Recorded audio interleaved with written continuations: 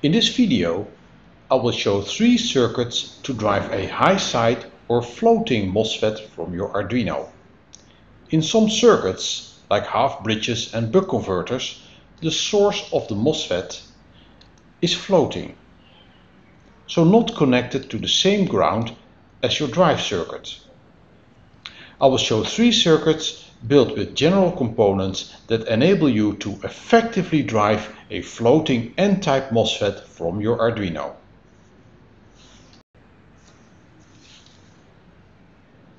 The first circuit is the basic bootstrap drive. This is the most simple circuit but has limited speed. Then there is the bootstrap push-pull drive. This circuit is much faster, but as you see, needs quite a lot of components. Then third, there's the level shifter IC solution. This is certainly the easiest solution, with much less components, but it needs a special IC. I will explain and simulate each circuit step by step. I will also build and test the last 2 circuits to show the operation in real life. Let's start with the first circuit.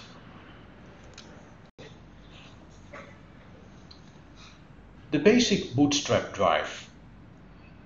This circuit is the most simple and a good basis to explain how a bootstrap power supply works. Only one small NPN transistor, 2 diodes and a few resistors to drive a big power MOSFET with a floating source. I use an IRF Z44, which is a pretty big MOSFET that can handle 49 amperes at 55 volts. The circuit also works okay for higher voltage MOSFETs. The NPN is a general purpose BC547, which you probably have lying around. The main trick here is the bootstrap circuit, which creates a floating 12 volt power supply to drive the MOSFET. Let me explain. If the Arduino output is high, the BC547 pulls down the gate and the power MOSFET is off. Now the output is pulled down by the load and the capacitor will charge via the diode and the load to almost 12 volt. If the Arduino output is low, the BC547 is off and the power MOSFET gate will be charged through the capacitor and the 1K resistor. The capacitor now has become the MOSFET's private power supply, which it can carry along to the 24 volt high side. So this point here becomes a virtual floating ground for the MOSFET. So when the MOSFET is on, this 12 volt capacitor will be carried on top of the 24 volt. So the total voltage will be close to 36 volts. This also shows that the BC547 is already getting close to its limit. A BC546 can handle 65 volts, so that would be suitable up to about 48 volts.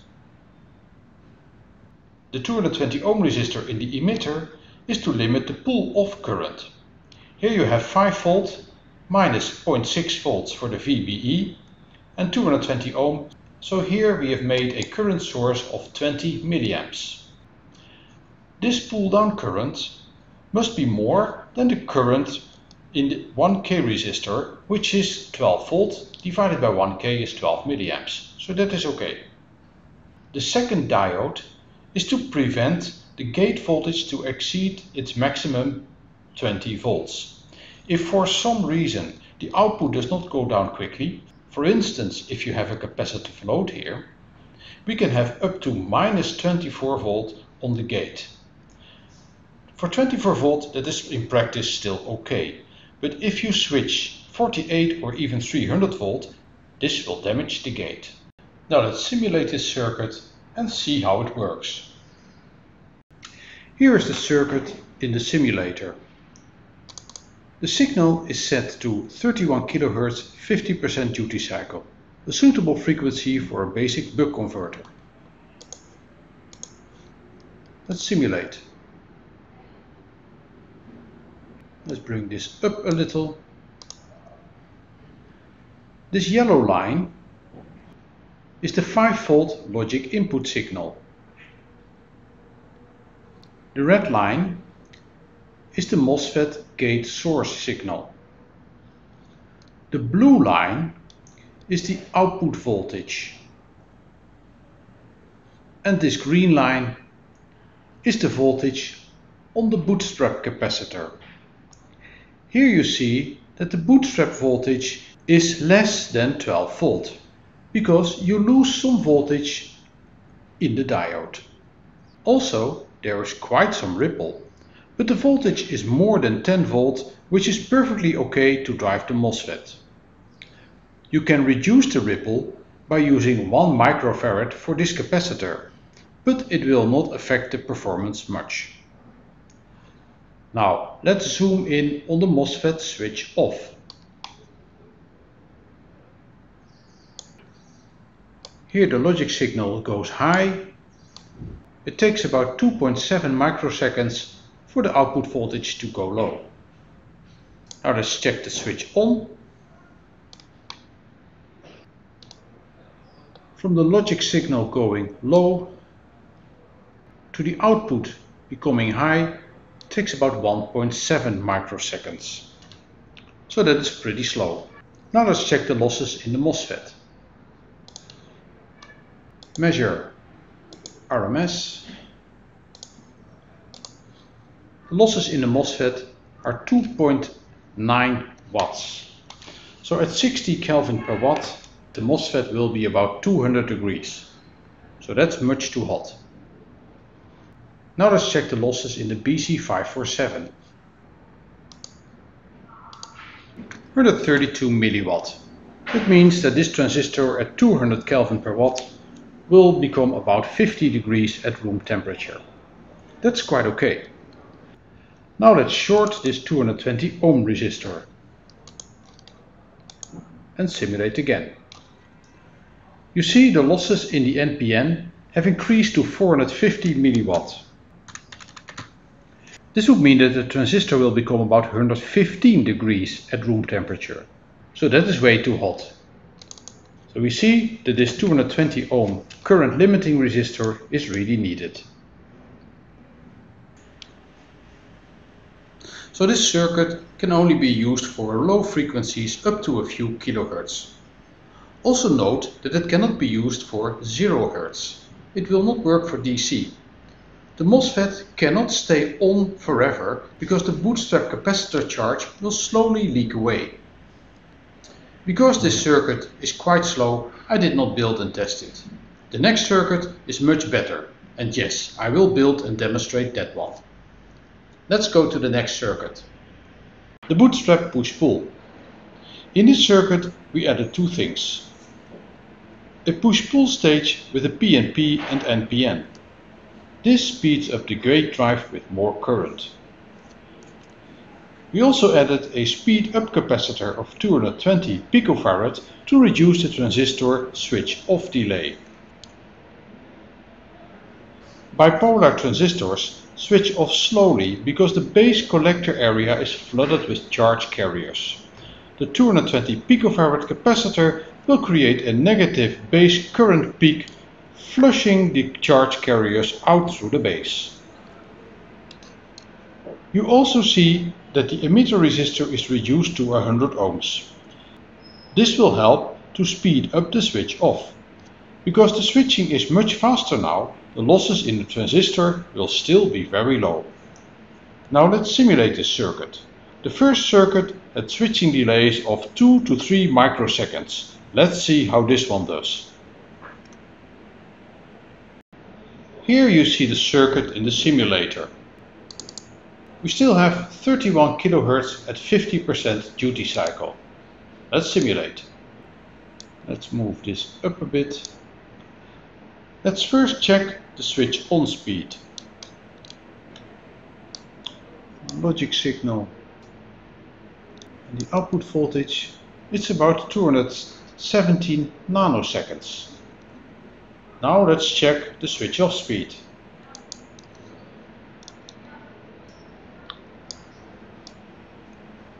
That is about 210 nanoseconds. Now let's check the power loss. The MOSFET has a power loss of 850 milliwatt. So at 60 Kelvin per watt, this MOSFET will be about 76 degrees. Now let's check the transistor. 55 milliwatt. That's really very low. This transistor will be about 35 degrees at room temperature. So this circuit works much better than the previous one. Now let's build it and check the performance in real life. This is the circuit I built. The signal comes from an Arduino using this code to generate a 31 kHz 50% duty cycle signal. Link to the code is in the description. The 12 volt I make with a 2K2 resistor, a Zener diode and a 100 nanofarad cap. And here's the circuit, built on the most environmentally friendly PCB material that I could find. Let's power it up. The circuit is running and here you see the signals on the oscilloscope. The yellow line is the input logic signal from the Arduino. The green line is the output voltage at the MOSFET. Let's check how fast it is. So the MOSFET switch on delay is 360 nanoseconds. That's more than in the simulation, but still quite fast. Now let's check the switch off delay. The switch off is a bit faster, about 210 nanoseconds, just like the simulation. Now let's increase the frequency to 200 kHz.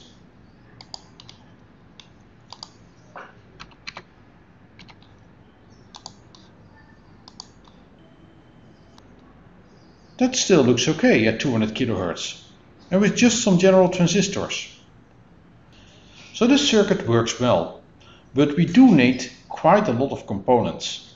Let's check out the integrated solution, the level shifter IC. For circuit 3, I use a classic level shifter IC, the IR2014. This IC has two MOSFET drive outputs, the LO or low out and the HO or high out. For this circuit we only use the high out. To make it work you need to connect two capacitors and a diode to charge the bootstrap supply. It also needs a 12 volt power supply.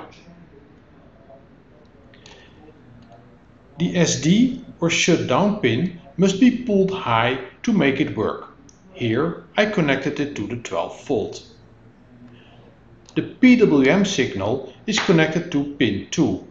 The 2014 can use 5 or 3.3 volt logic. The HO output is in phase with the PWM. The LO output is inverted with the PWM. Here I use 24 volt to demonstrate the circuit. But the IR2014 can work up to 600 volts. Let's simulate this circuit to see how it works. This is the circuit in the simulator. Again we have 31 kHz 50%. We have a 12 volt power supply here. And here is the level shifter IC. Let's move this up a bit. And let's check the switching speed. Switch on. Switch on delay is about 750 nanoseconds. Let's check the switch off. And the switch off delay is about 480 nanoseconds. Now that seems much slower than the previous circuit, but there's a reason for that. If you check the datasheet, you see that the IC has a built-in dead time of about 500 nanoseconds to prevent low out and high out to be on at the same time.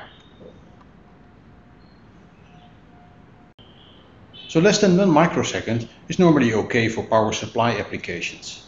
If you need more speed, please check the specification of the level shifter that you buy. Now let's check the MOSFET losses. Measure RMS. So the MOSFET has a loss of 930 milliwatts. So at room temperature, the MOSFET will be about 81 degrees. So still okay without a heatsink. Now let's build this circuit and check the performance in real life. I built the circuit as in this schematic, and I used the same Arduino code as before to make a 31 kHz 50% duty cycle signal. The load is a 12 ohm resistor of 50 watts, and here you see the same 12 volt supply as used before. And here is the circuit. Next time I will not buy the SMD version. Let's power it up. The circuit is running, and here you see the signal on the oscilloscope. The yellow line is the logic input signal from the Arduino. The green line is the output voltage on the source of the MOSFET. Let's check the switching speed. So the switch on delay is 700 nanosecond. Now let's check the switch off speed. Switch off speed is about 400 nanoseconds. Now let's increase the frequency to 200 kHz.